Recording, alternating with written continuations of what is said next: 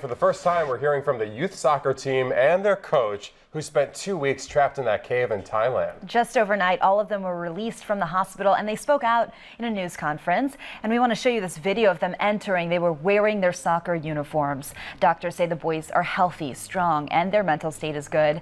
They did want to set the record straight about one thing, though. Despite earlier reports, the boys say they all knew how to swim.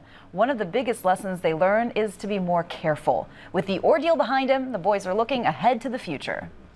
I would like to follow my dream, which is still to be a football player. And another career that I would like to have is I would like to be a Navy SEAL. Oh, that's inspiring. At the news conference, the boys honor the Thai Navy SEAL who died during the rescue mission. They shared a picture of him that they drew, along with very special messages.